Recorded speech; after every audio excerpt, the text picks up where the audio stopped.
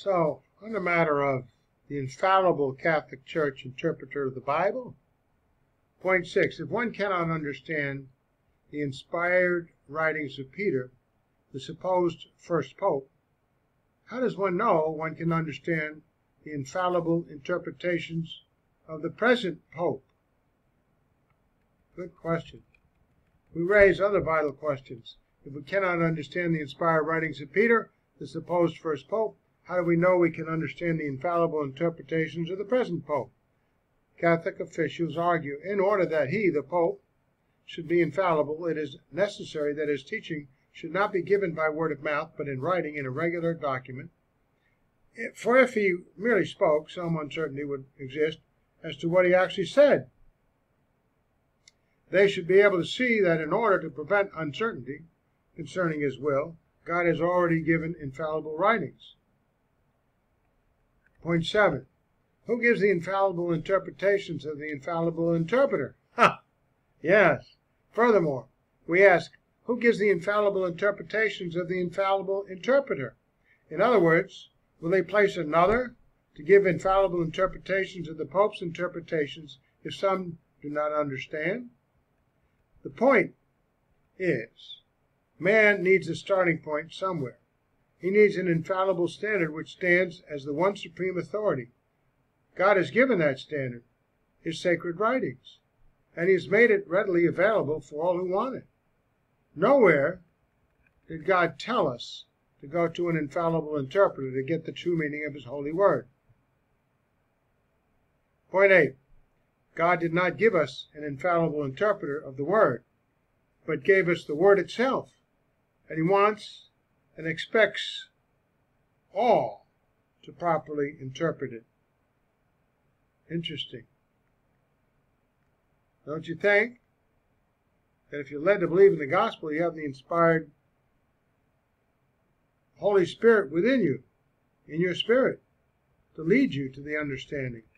And he'll lead you to others who, imperfect albeit, I've learned this many times, you keep on searching, but you keep on reading yourself and compare your studies versus people that tell you what the Bible says.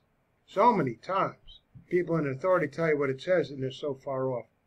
God did not give us an infallible interpreter of the word, but gave us the word itself.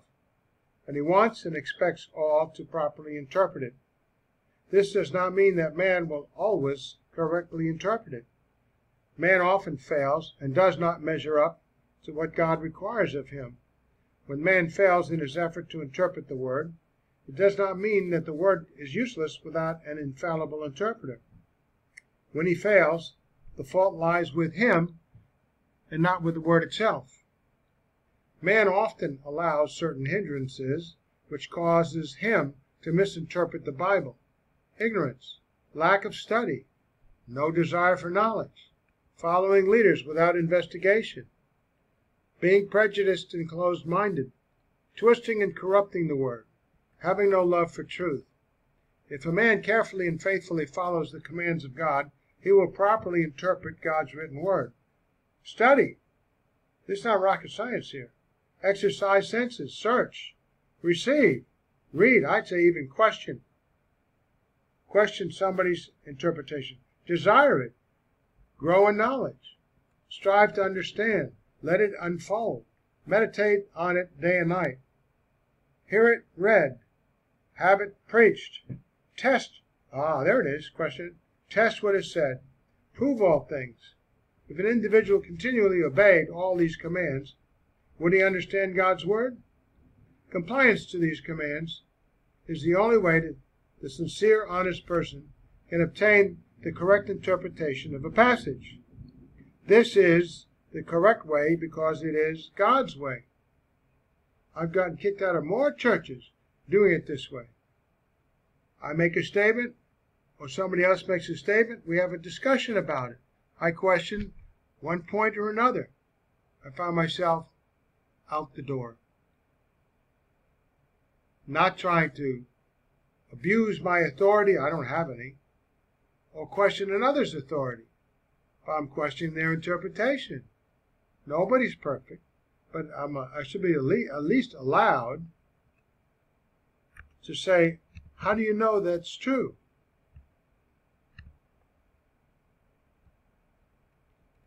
We have a detailed examination of the self-evident rules of interpretation of the Bible,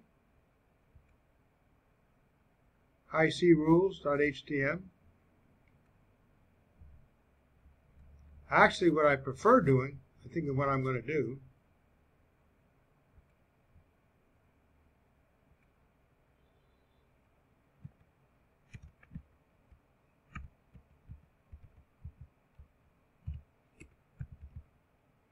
I'm going to change the name of the file because that includes the other file. The proper understanding using the rules of language, context, and logic. And includes the high C rules. High C stands for hermeneutics, isagogics, categories, etymology, exegesis. In other words, when you approach a written material, you want to know how is it put together in terms of linguistically. Could be a mystery, could be a bestseller, whatever. Let's see, text color. All right. And then isagogics, categories, etymology, meaning of words, look it up in the dictionary, and so on. You'll read this and find out. It's just a way of how do people construct sentences and put it in a written material and provide contextual consistency so you know who, what, why, where, when, and to whom. Does that sound familiar? You started this in the 3rd grade. So the false doctrine that private interpretation of Scripture causes ungodly division. The following Catholic officials argue that private interpretation of the Scriptures causes division.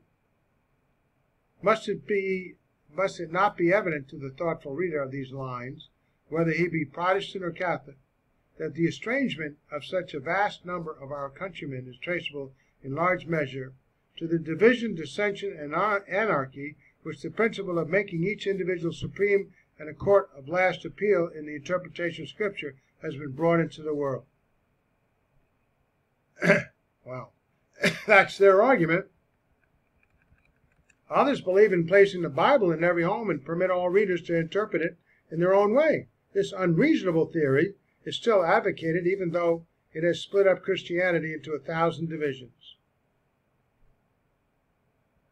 Think of the answers to these questions. The Reformation produced indeed an exaggerated individualism, which by declaring every man equally competent to find out the doctrine of the Savior from his own private reading of the Scriptures, has led millions to the utter denial of Christ. All right, that's the points. These are some of the points that are being made. And declaring thus, it's a false doctrine that you can have your own private interpretation. Of course, you can always go to Rome and ask the Pope. Please make sure he says ex cathedra. Point A. So, in answer to this point, let's see. Point A. It is not the private interpretation of the Scriptures, but Catholicism's continuous flood of false arguments to displace the Bible as the sole authority that causes division.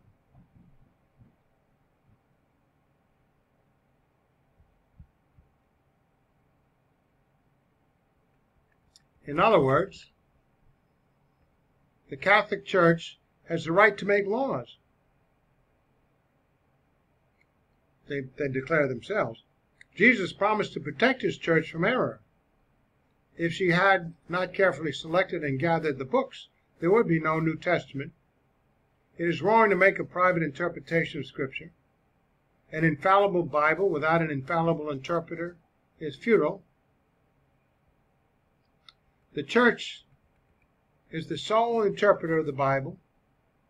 We should follow the priests as did the Jews of the Old Testament. Yeah, they crucified Christ. The general public, especially Protestantism, has been bombarded with a constant array of these Catholic arguments, all of which are designed to exalt the Catholic Church and to raise questions and doubts about the Bible as the only authority. Such arguments have weakened men's faith in the Bible as the only authority, so much so that very few so-called Protestants accept the Bible as the only rule of faith today. Very few Catholics have any love and respect for the Bible, for they have been taught that it cannot be the final and absolute authority. Point B. Every major division in Christianity originated from the Catholic Church. So the Catholic Church is the major cause of division in Christianity, not private interpretation of Scripture. The Catholic Church is truly the mother of division because every major division in Christianity originated and came out of the Catholic Church. And if you look at the various Catholic churches around the world, they each have their own set of doctrines that differ from all the others, contradicting one another. Who's infallible there? The church in Eastern Europe, in Russia, South America. Most of the human traditions in Protestantism today originated in Catholicism. Infant baptism, instrumental music and worship, observance of Christmas and Easter. Nearly all denominations have been influenced by the Catholic Church, which is the great apostasy, the mother of division. The only way to obtain true unity is by complete abandonment of the traditions and doctrines of men and going back to the Bible. Men must begin studying the Scriptures for themselves and begin demanding a "Thus saith the Lord" in all matters of faith and practice.